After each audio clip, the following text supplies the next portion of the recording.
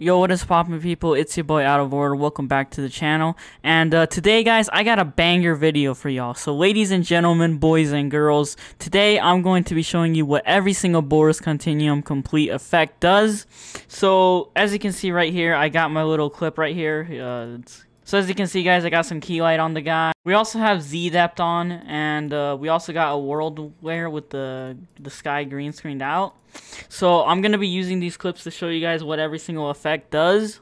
So I'll just be applying it onto the effect, and I'm not gonna be doing commentary throughout the whole thing because last time that was really cringeworthy. So yeah, that's gonna be the video, guys. I mean, drop a like if you enjoyed. Subscribe to stick around.